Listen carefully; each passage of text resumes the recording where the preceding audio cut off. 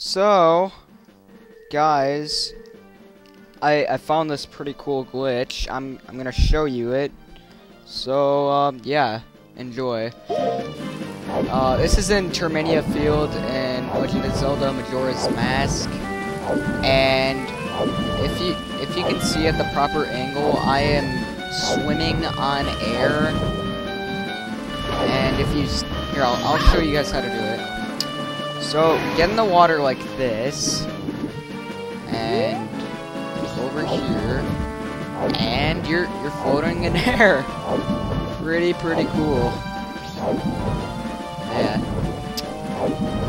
Now I've tried to like get out of here and like adventure into the sky and shit like that, but doesn't you can't get out of the water area, so yeah, it kind of sucks. So thanks for watching, guys. See you later.